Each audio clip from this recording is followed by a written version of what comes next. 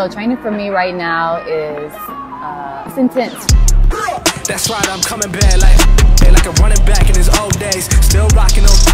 I'm coming back from having my daughter. I gained like 55 pounds with my daughter, and so just trying to get back into playing shape, but it's really more mentally for me than physically. All the emotions that come with everything that my life looks like right now, and so just really trying to use the court as a release.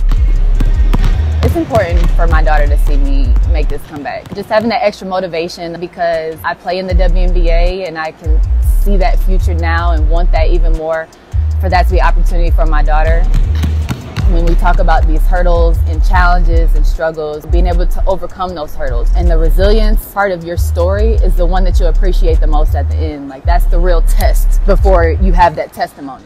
Don't play yourself either. Don't play yourself. Don't sell yourself short. Make your elevator go a little bit higher. Like, go ahead and just do that extra rep, or put 10 more pounds on it, or that baby will be just fine. Get in the shower. Be you. Be who you are. Be genuine. In the same way it translates to any sport, any industry.